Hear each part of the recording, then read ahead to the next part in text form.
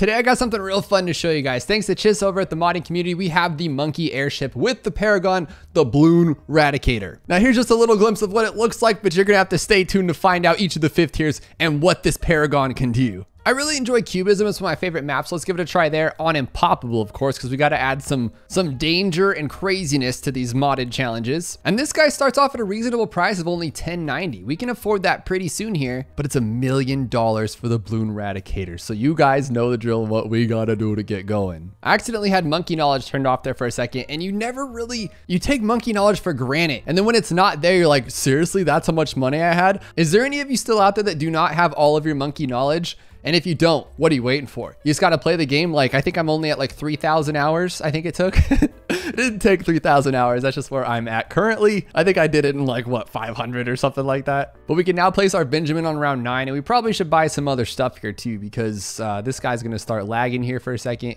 Watch us lose on Cubism. Oh, we died. You guys ever get so excited to try out a new tower that you totally forget game mechanics and you lose really early? Well, if you don't, I definitely do enough for everybody. But with just a simple little attack shooter, we're more than good to go here. Cubism and the attack shooter are just the synergy that nobody asked for, but everybody wanted. Is that how that saying goes? Now, honestly, doing this on Impoppable and trying to get that much money might have been the sillier idea to go about, but just by the looks of that tower, I feel like it's gonna shred. I know nothing about it. It literally just popped up on the modding Discord, and I am trying it for the first time, and I'm really excited to see it, but it looks like it's gonna be crazy strong. One of the reasons I love Cubism so much, well, my main reason is because it's just all straight lines. There's no curves, which is a very, very cool thing for me. The other reason being is that there's just so much room to farm. So you can really just go wild with your ideas on how you want to make your money. So for this, we're going to do like a little mixture here because I just feel kind of guilty spending any money on attack towers. We're going to be using the boat to our advantage, actually using it to pop camo and lead while also making us money with that merchant, man. You can't go wrong. And with so many different points to attack on this map, pretty much anything you go with will be okay. So here's our first Moab, and luckily we don't have to sell and do all that stuff. I was getting ready like it was a boss battle. I was like, okay, we're gonna have to sell everything on 39 to make sure we have enough popping power here for the Bloon areas, whatever. But no, in this case, we can just keep rolling. And honestly, because of Ben's little Trojan ability, everything that we have is more than enough to take these things down.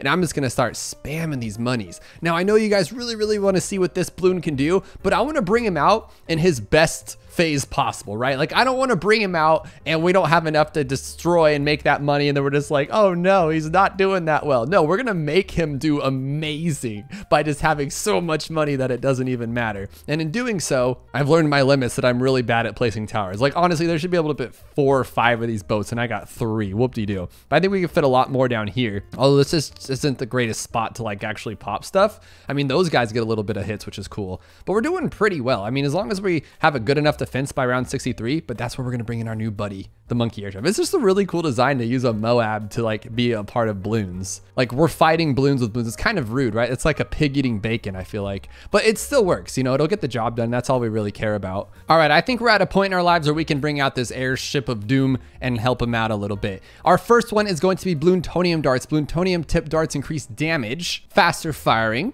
and powerful darts. Well, of course, we got to go with Bloontonium darts. It just sounds awesome. And then mobile reconnaissance, mobile recons.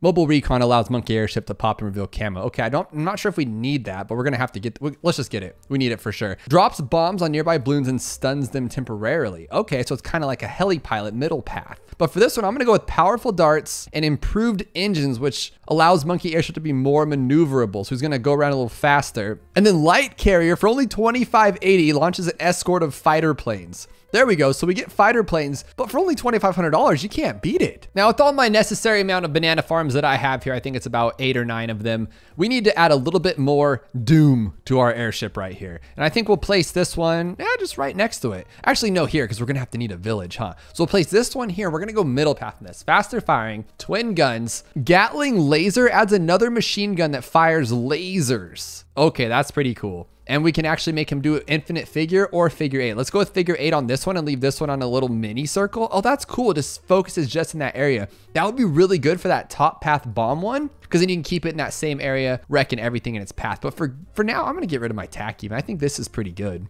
But do we want increases damage or darts gain more popping power? I'm not sure. I'm never good with that math stuff of this game, but I think these are cool. And that looks like a DDT, so that's wrecking it right there. And I really like the color schemes. It's like gray with the green is really cool looking. So let's see what our Moabs can do against the BFB. And so far, this guy is shooting out some rockets. Where's my laser guy? Oh, there he is. He's literally shooting out lasers. Is this gonna be enough? Yes, it should. Okay, so they have great Moab popping power. We just got to focus a little bit more on their Bloon popping power. And as you can see on the bottom right here behind my giant head, we have finished this thing up with like a ton of pools. Look at this, all this thing's filled up. So we are good to go on that front. I don't think I'm going to upgrade those that much anymore, but I think we're going to need our other Bloon-tonium thingy. We're going to go with all the way bottom path. We already did the bottom path. Let's go top path. We'll get the 25 bomber. So, okay, we just need to breathe. I just saw so much there I started panicking, but we need to keep this guy right here in the circle. I want to put him like somewhere where he can just keep attacking over and over. So how about right there? That seems like a good spot. I was going to say let's go for the bottom path to give him that tight circle, which I think we should do actually. Yeah, we'll do that. So he just keeps sitting in this area over and over and over. That's going to be pretty awesome. It's wrecking through 63. Like it looks like it's going to be too much, but I think those bombers are really, really, really strong. Unless we just die right now.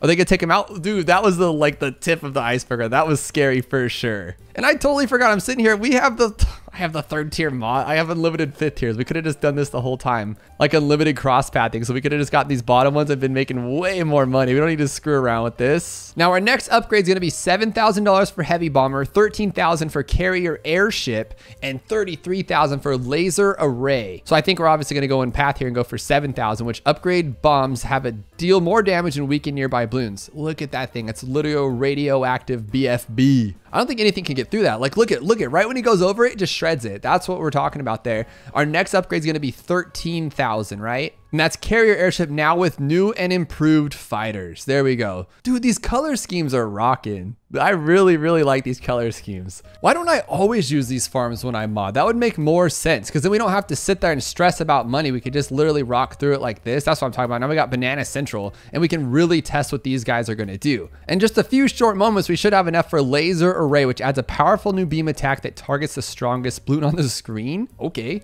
Look at it. It literally is. It's literally like the new Sentry Gun's laser beam just following you around and destroying everything. And it has an entire range. Look, it goes across the entire map. That is so cool. Just wait till we buff these things. This is gonna get ridiculous. And here's that big bad rush on round 78. And I mean, where is it? Oh, no, there it is. There it is. And purple guy just took it out for the most part. Heck yes. So let's give them a little bit of help in case some of them can't see camo. And we'll also get them some jungle drums here. They are military, so they're not going to benefit from primary training though. And now with our oodles of money, let's try these guys out. We got the Ravager. Powerful fighters deal massive damage and can stun Moab class balloons. Oh my goodness. We're fighting ZOMGs and I love these skins. This is so cool. Really, really cool design schemes, Chiss. This is awesome. And while we're at it, let's just grab the Devastator for $46,000. Improve bomb stun and weaken all balloons and rays, including Moab class balloons. Look at these things. They're all so different and cool. Oh, look what it's doing though. It's literally sending out Navark of the Sea planes. It's just sending out straight crazy planes. Dude, nothing's gonna get by this.